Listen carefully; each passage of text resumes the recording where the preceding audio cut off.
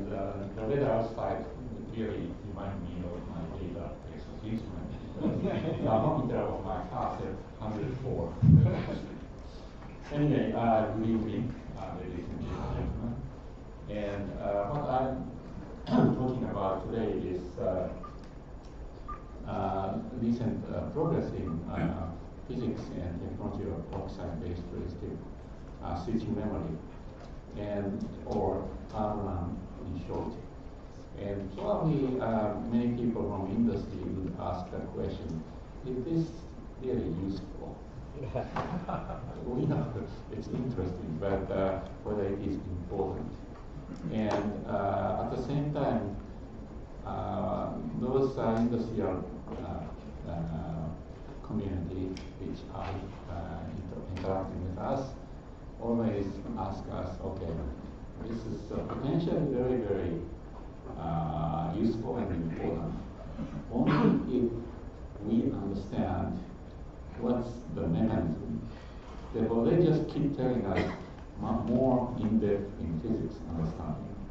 Therefore, some of my talk may go into maybe too much physics oriented, but I hope that you will still enjoy it. This is a very simple ways of what's available beyond CMOS memory, such as flash memory or DRAM, Western. One is STT memory, which is really depending upon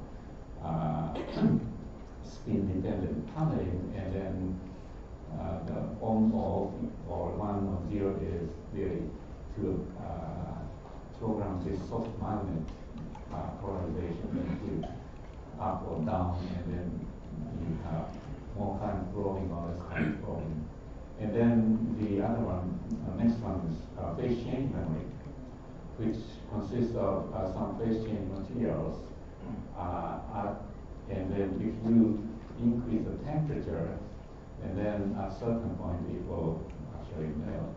And then depending upon whether you could quickly melt or stay just below the melting temperature and then slowly cool it down, and then it's more conductive or less conductive. And then RRAM, that's what I'm going to discuss, having a top electrode and top bottom electrode, and in between is metal oxide, such as titanium dioxide, tantalum oxide, cadmium oxide, etc., etc. And it does have oxygen ions and also oxygen vacancies. And then I will describe the behavior and many other effects on this. The last one is conductive bridge memory. This is solid electrolyte, such as silver sulfide or copper sulfide or cadmium sulfide, zinc sulfide, etc. And then basically metal ion just moving around. Therefore, applying the bias, and then positive ions goes into one side, and then negative ions go to the other side. And positive ion mostly the metal ions. It's more like a nanoscale plating. And then once a metal filament, let's say, start from here and then finally almost reaching the other electrode, and then it's on. And then reversing the bias, it will go to off state. And this is not a beautiful picture, but basically, when you see worse than I expect. But anyway, horizontal axis, let's say this is the bias voltage. Here is 0, and this is positive or negative. And then this is the current going through this metal oxide metal structure.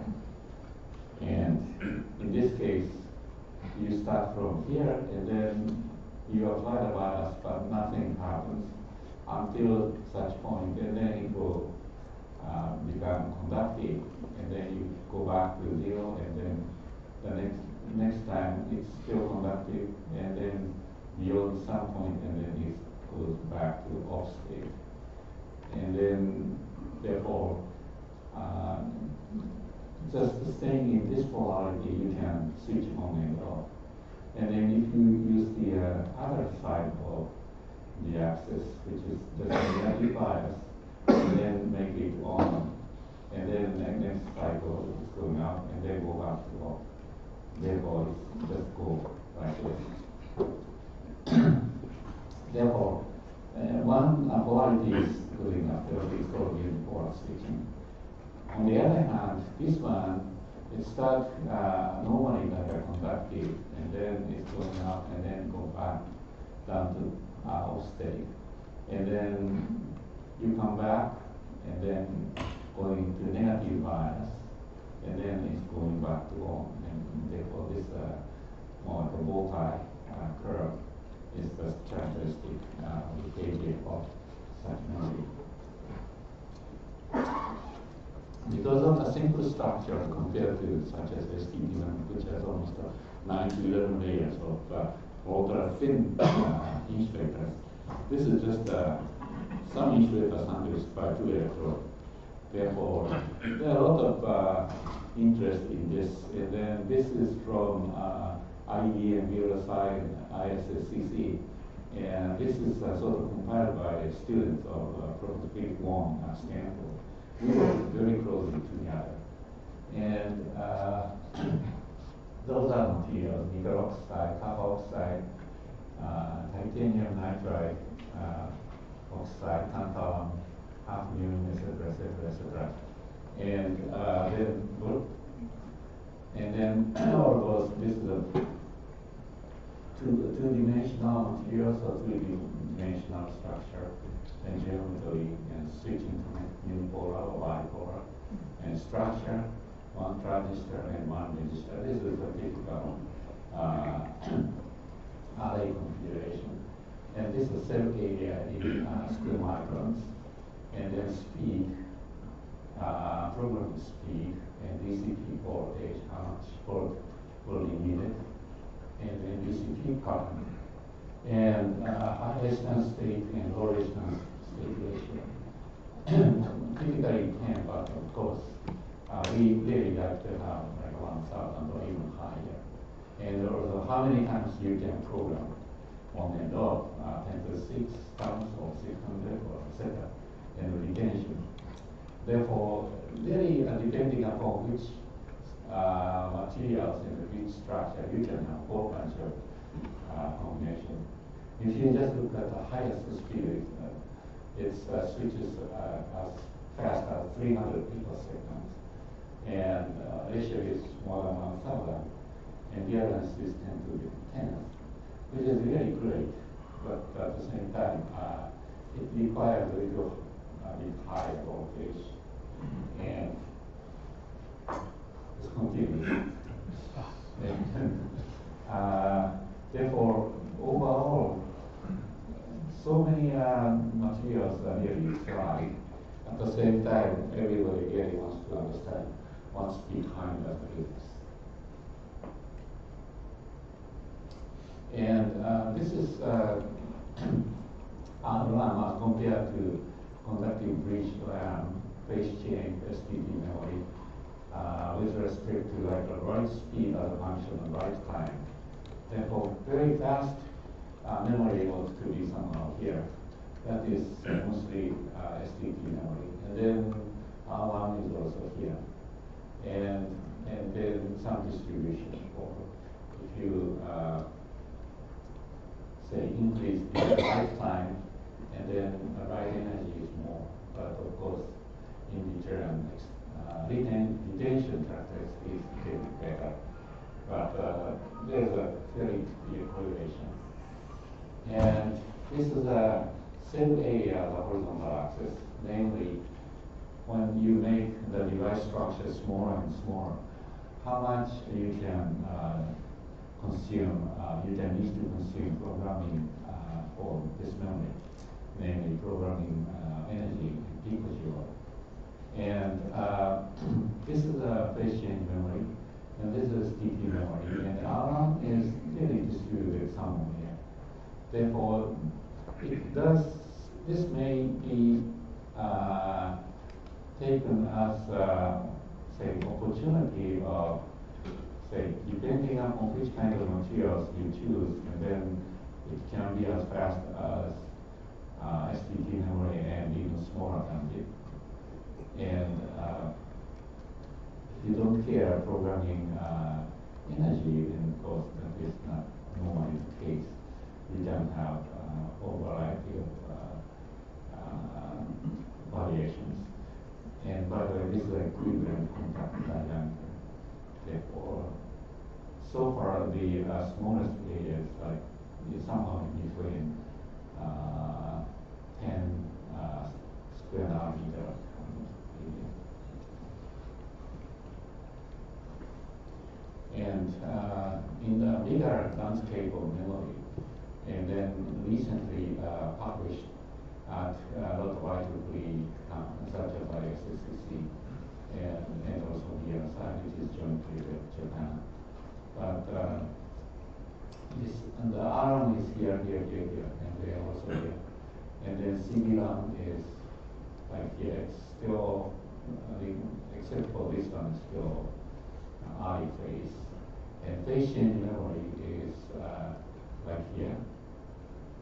And then sticky memory, and then NAND is right here. So you can see where the, say, the good application of sticky memory can be, which is relatively smaller mass data, but requires higher speed, and then unlimited endurance, and then some other cases, such as here, and including this 22 gigabit. So if I just very simplify what those say data can tell us is that the size is less than 10 nanometer by 10 nanometer, and then programming voltage less than 2 volt. Programming current is less than 1 micron here, and some of them could be top number is 0.2 nanometer here, and programming time is 10 nanoseconds to 300 picoseconds, and then on-off ratio, some about 1,000, and then some is almost medium, and endurance-wise 10 to 12. Just recently, it's 10 to the 14 is demonstrated. And retention is more than 10 years, 85 degrees C, and demonstrated by 32 gigabit. And then there are sort of more like hand and food kind of combined together with like one this and then it needs to go out. And so it's not independent. But in general, programming time, if you want to reduce, and then programming time will increase. And programming current, also in that case, on-off ratio is coming down. And then if you further reduce the programming current, then retention comes down. And the programming current, again, going down, and the endurance seems to be getting better, but still have a question mark. Now, what I like to discuss from now on is what's behind. Like a titanium dioxide or hafnium oxide or aluminum oxide, this is a simplified picture of the oxygen, and this is titanium atoms, and then red is oxygen. Therefore, here's a missing oxygen position, which is oxygen vacancy. And similarly, you have this, and this, and then like here. And this is the Nishi calculation by using DFT and bus code.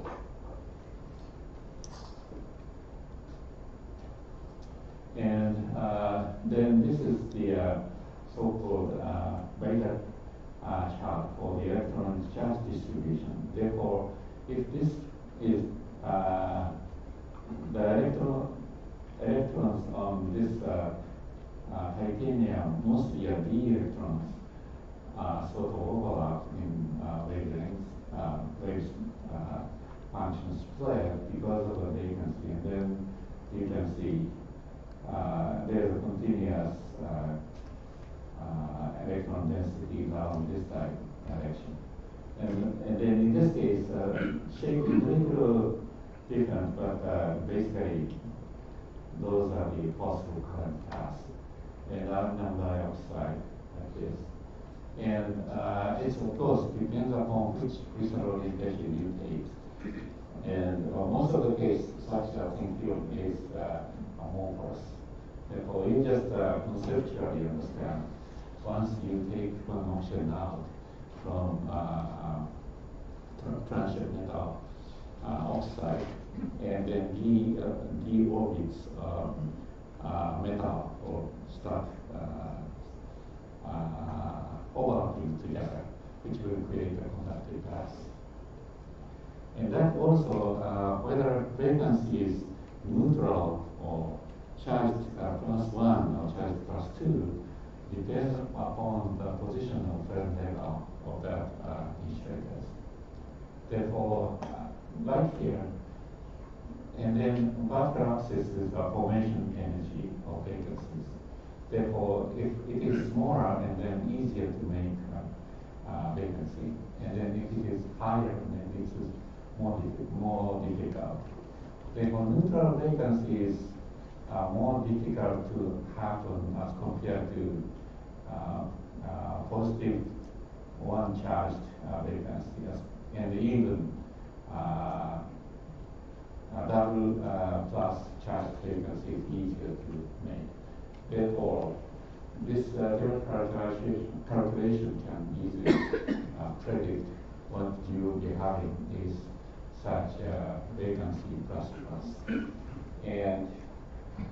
And also, someone may say, okay, understood, but having vacancy in ordered structure or ordered way may be less stable than vacancies just randomly distributed.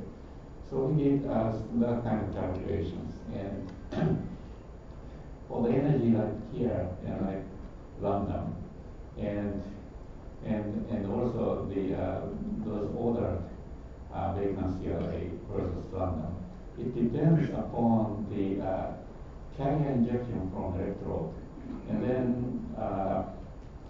it will go in between cohesion and isolation, cohesion and isolation. Therefore, when you apply the bias to the gate, and then this becomes more stable energetically. And then if you reverse the polarity, and then this is at lower energy of formation, which is this is more stable. Therefore, it's really a bistable, depending upon the carrier injection, which actually controls the Fermi level.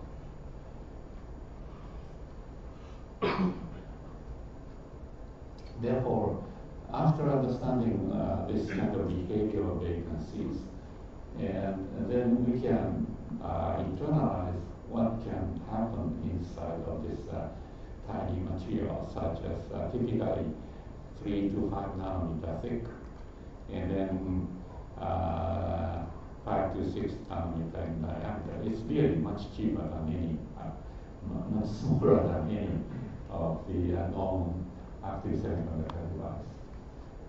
The first thing is oxygen vacancy randomly distributed. And this is predicted. Therefore, if you have a perfect crystal or perfect amorphous material, perfect stoichiometry, nothing happens. But in reality, the nature actually allows to have some number of vacancy in existence under equilibrium. So, but normally it is randomly distributed. And then if you apply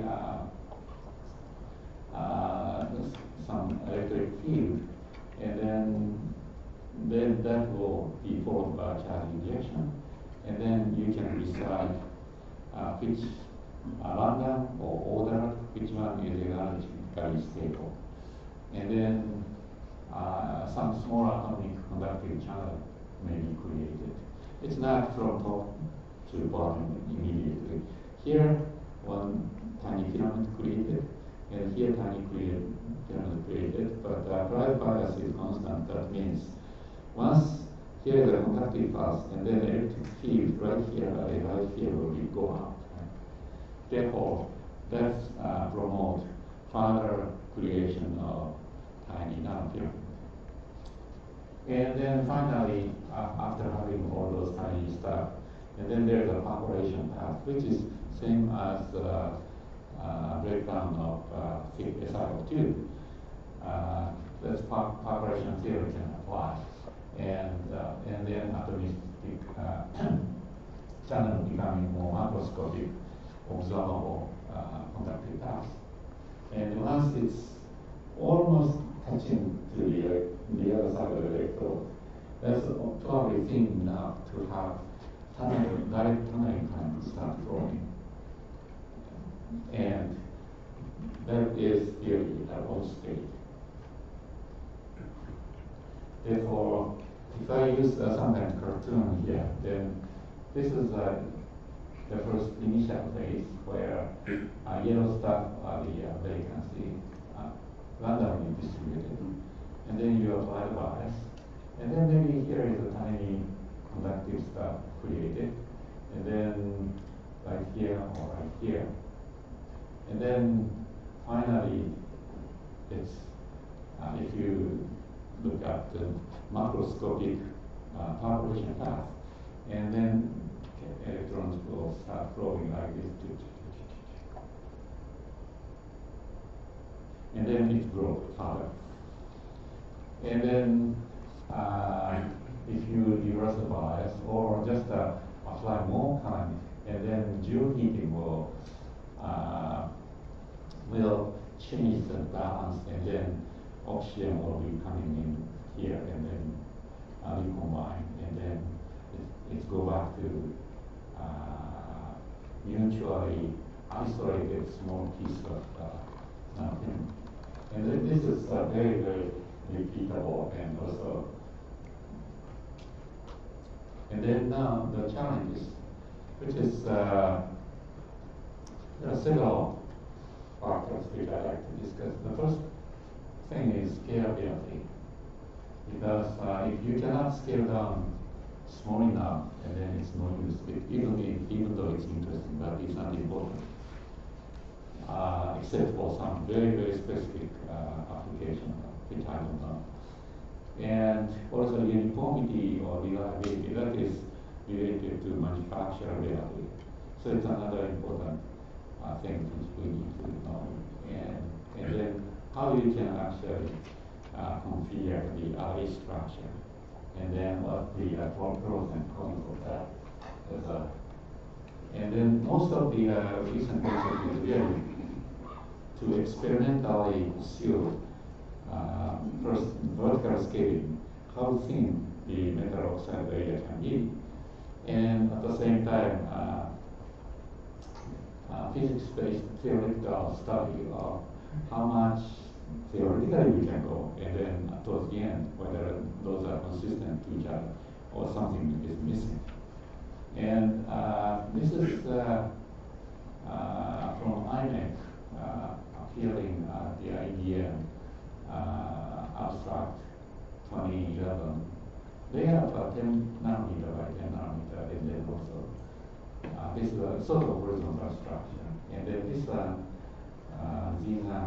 this is one of our students. And having half new oxide here, and then pineapple, this is the electrode, and then this is another electrode. Therefore, this is metal oxide metal structure. And this one is about the length scale-wise, here is a 10 nanometer, so it's about 10 nanometer. And then here is 1 nanometer by 3 nanometer. This is KS3, I don't remember which of the Chinese university.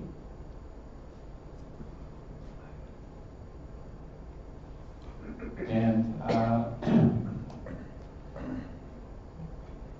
this is Zhang's work in Professor Simon Wong's group. And he measured the sub-10 nanometer thick lamps. And characteristics-wise, it's pretty clean. And also, endurance characteristics is pretty good. There are some earlier phrase jumping around, but overall it's pretty good. And this is retention.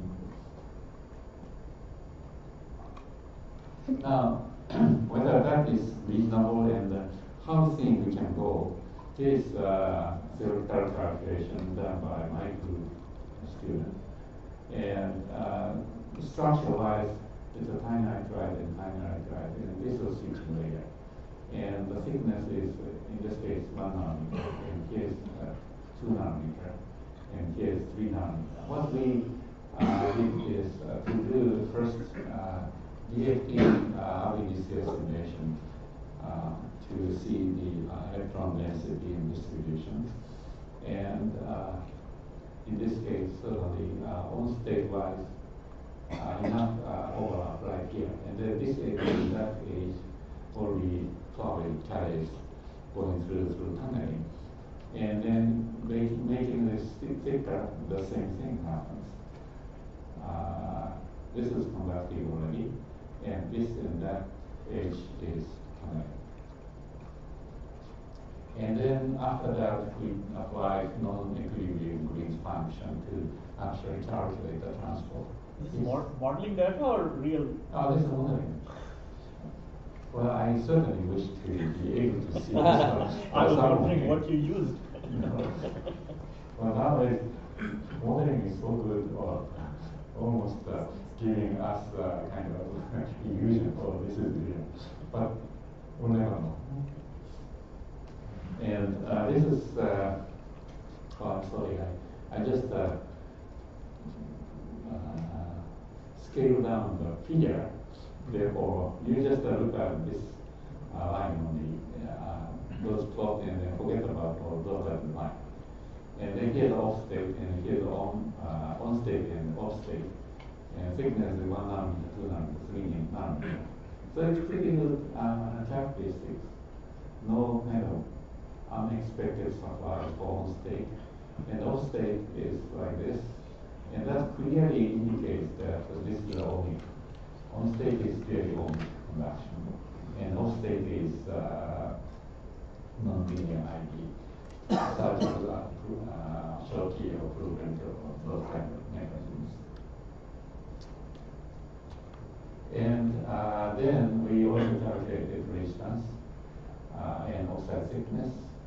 And right here, like oxide thickness, if that is 1 nanometer, and the resistance is about 100 megaohm. And then here, ohm ratio is here is about 100, well, maybe 1,000, and then it's higher and higher. Therefore, this is good sort of guidance for experimental. Now this is experimental. And here's a 2 nanometer, 5 nanometer. And then almost surprisingly, 5 nanometer characteristics and 2 nanometer characteristics, there's not much difference because on state is purely governed by the tunneling at the near the electrode interface. Therefore, no matter in between is longer or shorter, that should be about same. And then theoretical speaking, and then experimental also showing some consistency. And the other important thing is so-called variability, because that is important for you to design DRD or terabit memory. And interestingly, 5 nanometer and 2 nanometer, even 2 nanometers different, which is exactly opposite trend of any kind of transistor characteristics. When you scale down the transistor, normally the variability is getting worse and worse. In this case, getting better and better. Now, reduction of forming voltage and also doping effect and so forth, what I like to say. This is another way to have a bilayer outline. Remember that the switching takes place in region, but at the same time, you have one basic assumption, which is at the beginning you have enough number of vacancies. And otherwise, you cannot turn it on, or you could turn on, but you cannot get enough conductance. Therefore, sometimes people try to have intentionally make like oxygen poor metal attached on other metal oxide, and then to get enough number of oxygen vacancies to start with. And in this case, this diameter is 12 nanometer, and here's 25, and then here's a 10 nanometer length. Therefore, this portion of thickness is the switching thickness, which is reasonably thin. And here's approximately 10 nanometer kind of range of the device for 4 nanometer hafnium oxide materials, and 2.5 nanometer and 1.5 nanometer hafnium and titanium oxide. And here's the current distribution, and this is the cumulative stuff. And as compared to this, with this sort of variability wise, this convention, namely, this is switching variance, and this provides oxygen vacancy much better. And the similar kind of comparison continues for nanometer, and then this double layer. And here's a mutation, and here's endurance cycle. And there's some kind of trend that the window is getting a little narrower here, but we have no idea why. Then some idea is, okay, what if we intentionally dope with some element into, let's say, hafnium oxide or titanium oxide or those. And then this is aluminum dope, or here's the silicon dope, zirconium dope, while this is undoped. And then here's a tantalum dope, tungsten dope, and nickel dope. And you may realize, okay, this is undoped, and they get a pyramid. And putting aluminum here, and then pyramid is disrupted. Having silicon the same, and zirconium not much, and then tantalum, okay, and then tungsten. Therefore, in the nickel, it's sort of disrupted. Therefore, the doping can change the characteristics of the switching. And then if you translate that into vacancy formation energy, then here's a strontium, aluminum, and yttrium. And this is, it's called as a P-type, and because it takes electron out. And here is the titanium, silicon, zirconium, hafnium. Those, and including tantalum, wouldn't change much. And then here, another one. Therefore, depending upon what kind of formation energy you want to have, which relates to the retention characteristics and programming characteristics, you can make such change the sort of control in the same way as you dope silicon or germanium, let's start group 3 or 5 impurities. And this is the previous one calculations. And those are experiment. And this is a similar kind of calculation by changing the number of dopant for the one dopant or two dopants and so forth. Therefore, the bottom line is, except for this seems a little bit singular, but experimental results are very much consistent with the IEEE simulation. Now, we started understanding many things, and further requirement from industry is to start. If you remember the first video which I showed as a basic calculation, you apply bias, and then it goes up to one state, and then coming down, and coming down. But the first action, 0 to conductive state, needs to be done, which is called foaming. And foaming voltage is a little higher than programming voltage, which some applications really don't like it. Therefore, we are working on how we can possibly eliminate the need for foaming. And then from the physics point of view, that is translated into how you can not starting sensitivity of vacancies in the structure. And first, in this area, we started doing the experimental try, and then using aluminum oxide, and then we go with nitrogen. And then, interestingly, first set, second set, and third set, this is from off state to on state. First state is state, and the second, third, it's about the same. That means there is no need for foaming. So foaming is now sort of deleted.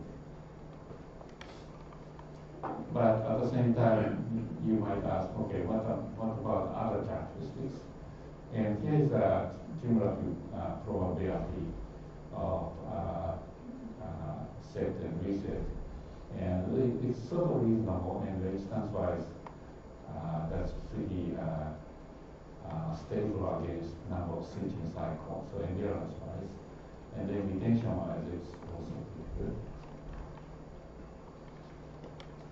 And other doping which we do is hydrogen. And this is experimental work published by Sun Kim. And this is ordinary structure, that's just hafnium oxide. And this one doped with hydrogen. And then here's a low resistance state and high resistance state. And if you look at distribution, by some reason, if you dope with hydrogen, the fluctuation is much more. And then we did a lot of initial calculations. And basically, once you have a conductive channel created, and hydrogen comes in, and the hydrogen is stable when it is sitting in vacancy site. And then that will create d electrons localized again.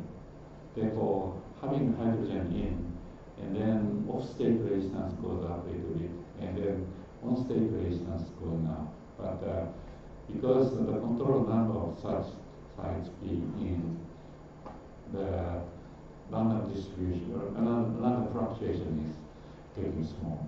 So that's also very nicely consistent with experimental and IEEE simulation. Now go forward to look into, once they quite reasonably understand the mechanism, to based upon the real physics critical, not the adjustable empirical model, and then to actually construct the array structure. And before doing that, here's R1 and CV1 again, plotted the size versus year. And So it's, I don't know whether that is similar to Moore's law or not, but eventually it's somewhat similar in the way that it's shown right here. And also how you program, and then that highly depends. And normally when you want to measure IV characteristics, it's probably like using DC.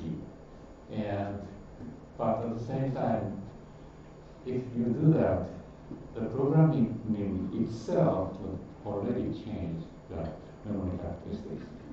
Therefore, if you do that with a short pulse versus DC, there are some interesting difference showing up.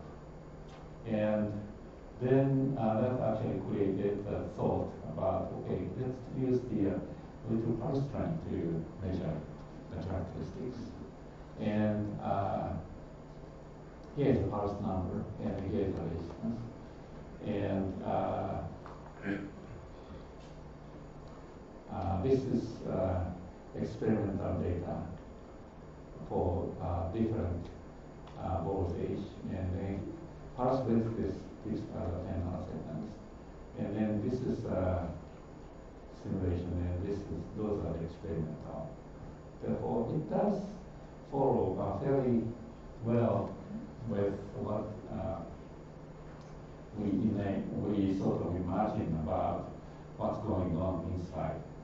And then DC is okay to most of the case, but at the same time, we cannot just take the DC characteristics as the characteristics which when you actually make a memory search, accessing for write or read at very high speed. And then also, this also indicate the possibility of multi-level memory. And we are now looking into neuromorphic kind of applications by utilizing this. Now go back to more fundamental array structure.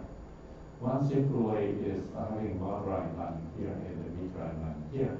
And in between you have resistive switching memory right here. And then this is the selection device.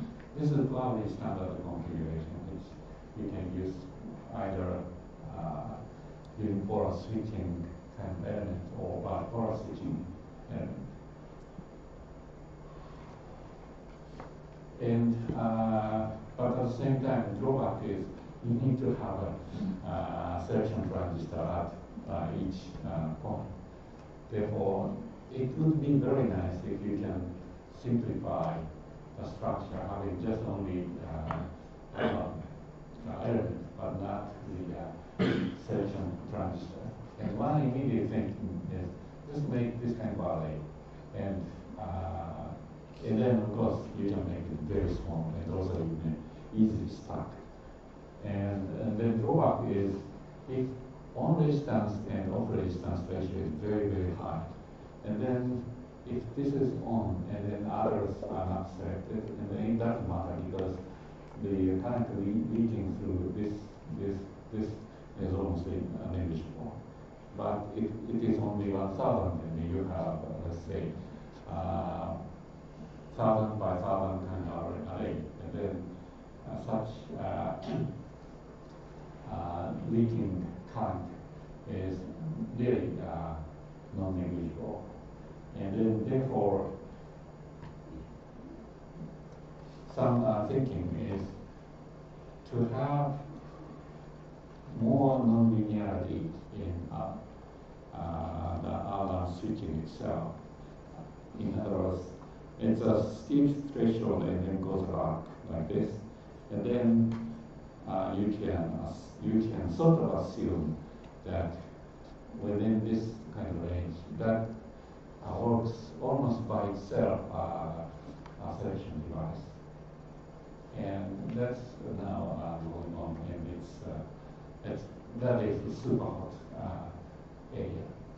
At the same time, there are many companies trying to stack in three-dimensional way. There's Samsung, there's Macronics, and there's IMEC, and this is our effort at Stanford. And in this case, this is the memory cell. Cross-section is here's a metal, here's a metal, here's a metal, and here's a metal. And this is a switching device. So it's sort of analogous to three-dimensional flash memory. Flash memory still does require a transistor, but this doesn't require a transistor. And then by starting that multiple layers, we could have such three-dimensional arrays. And this is just a preliminary structure of what if we have vertical structure. And then this layer is hafnium oxide, and here's a titanium, here's a platinum. Therefore, this area is metal, oxide, and metal structure. That's one element. And then in this case, you have two layers, and then you just stack how many layers, whatever you really wants to have. And this is the switching characteristics, which almost unexpectedly much better than we sort of assumed. And set or reset is the same as changing from off state to on state to off state, and then here's off state to on state, and that is set and reset. And here's a cell in first layer, and this is in second layer, and so forth. Therefore, and then this is a bottom layer. It's like a three layers, and then characteristics of each layer are almost same. And this is the plot of cumulative probability plus reset current. Therefore, we are now much more optimistic than before. And similarly, this is the endurance data, and this is already 10 to the 8th cycle, and then this is a retention. And of course, this is just our first data, and hope that there's much more improvement coming up. So if I summarize, what we understand by now is the reset process is the most energy consuming process, because you need to create ordinary ordered structure. And reset, ordered structure is disruptive, which is the combination of electric field and field heating. And also the reset current is almost linearly proportional to set current. That is, smaller set compliance result in smaller reset current. And then of course, how much can we reduce power by vertical scaling? That's an important thing. Therefore, if we make the reset current very small and then still stack, that's probably ideal. And low resistance state is determined by set current compliance and seems less dependent on device cross-sectional area, because this is a pyramid.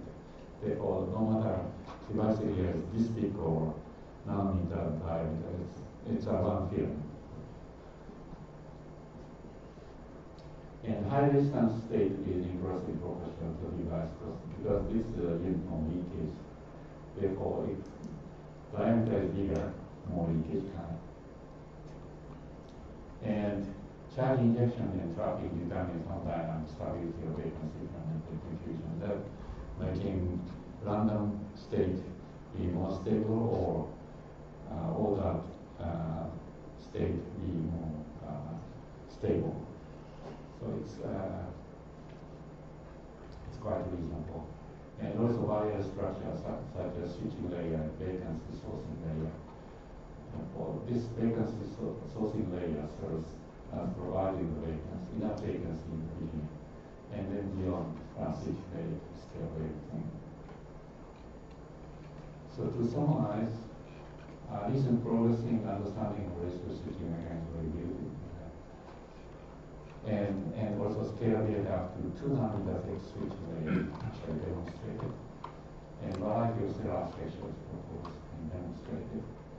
And now, what's left is extended endurance to like a 10 to the 15 or 16, and then this can easily replace like embedded VLANs. So that's so simple structure, but that is a big technical challenge. And also selector choice, having transistor or having diode or resistive element itself as a super non-linear device which serves by itself.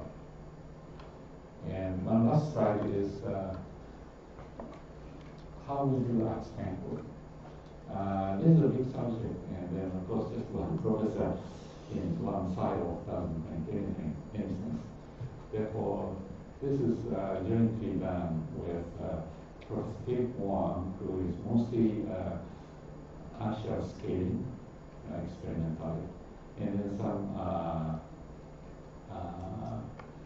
the compact model, macroscopic model, and my group looking into sort of open ultimate limit, and also deep in physics, such as ECO or EGF, and try to understand the cost.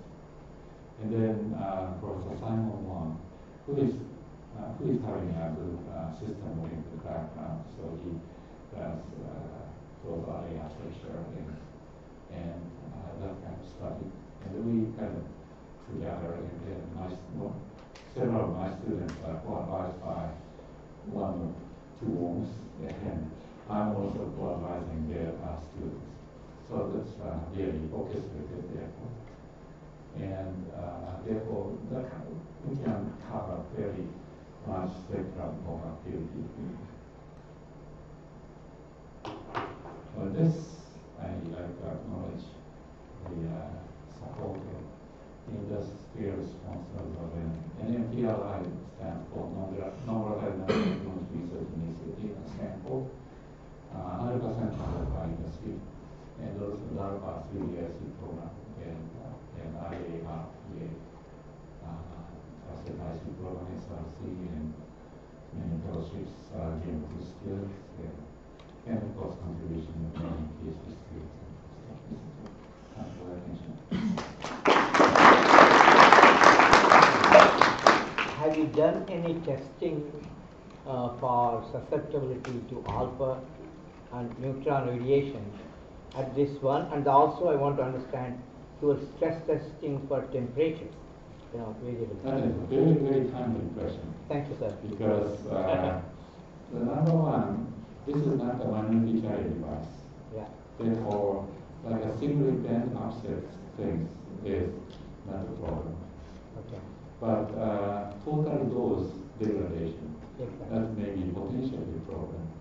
And that's where we already submitted the proposal to SRC, jointly with the University of Wisconsin, Professor Yoshio, who is the expert of radiation. And what about temperature testing, stress testing?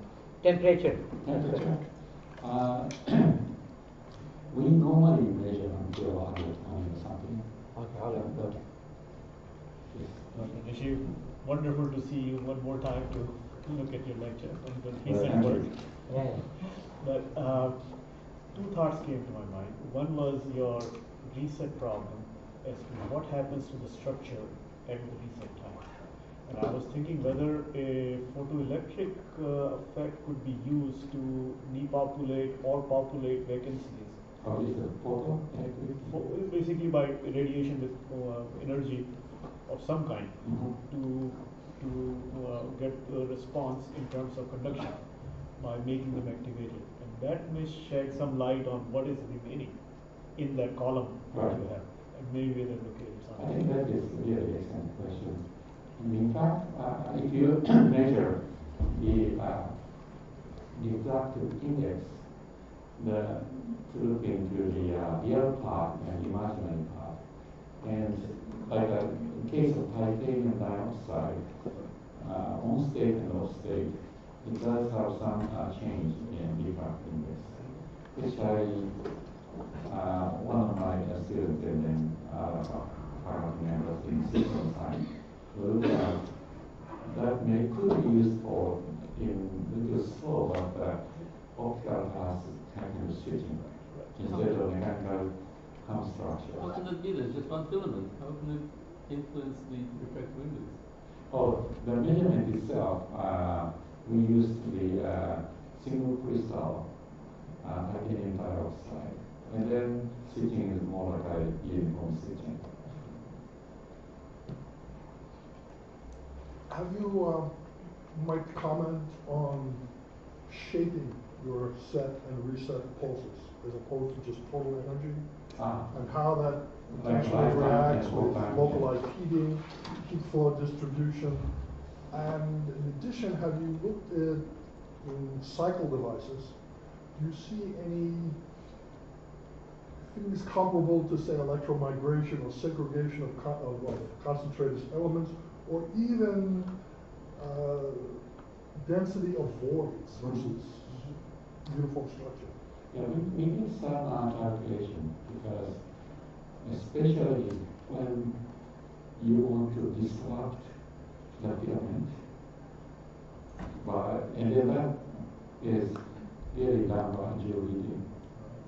And the temperature we estimated is pretty high, almost 1,000 or over 500, even though it's a tiny, and then that actually activates the Electron system and then heat properties like this. Therefore, that will create accelerated vacancy diffusion, and then of course oxygen coming in. And then the question is if electric field goes up like a delta function, and then in the very the beginning, like some picosecond, it's probably just on the electricality. And then as you have substantial geofield, and then it will be thermal diffusion under non-nuclear. And we actually described that with some independent diffusion equation simultaneously for the electric field. That is more like a Boltzmann plus current continuity, and then the other is some heat diffusion, and then vacancy diffusion. So it's a three nonlinear equations. And I hired actually PhD in mathematics, and he actually gave up. Smart guy. So that's the, but one of my students did sort of an empirical way to estimate it. But certainly your question is at the right point, because shape of a programming house, but is really an important thing. But that also highly depends upon which kind of array size is, because the plastic capacitance recharge and so on. But that is a good kind of area of our study when it goes to the next phase. I have one more for you. Oh, sure. In all our studies at earlier work, there's a lot of hydrogen annealing. Yes. And here results are looking also promising. Right. So the mechanism of hydrogen role in the system, and maybe you can comment more on that as to if you've done it for different length of times or whatever. Actually, we did that earlier, and then now quite recently one of my students came up again, the same idea,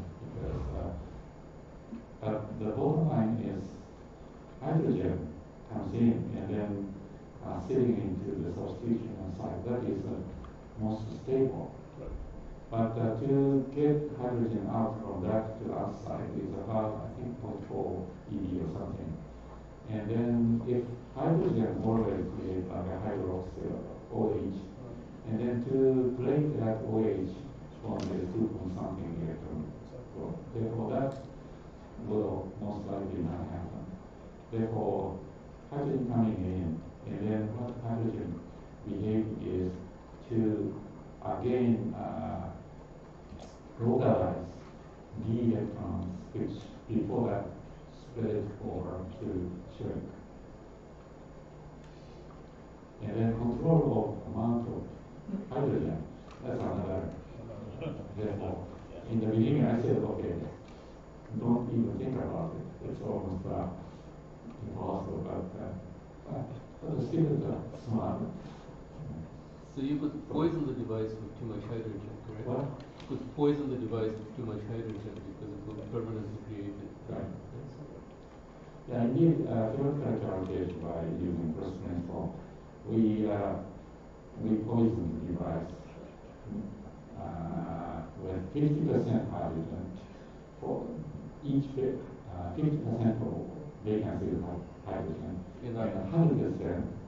And then there is a clear trend of conductivity going down as you have 100% hydrogen for vacancy, which is reasonable than electron house shrinking. Do you think other noble gases or deuterium would have interesting effects? Such as argon or krypton or something? Sure, yeah. Have not tried. But if it doesn't create any kind of bond, and then it just stays in like interstitial size. Yeah.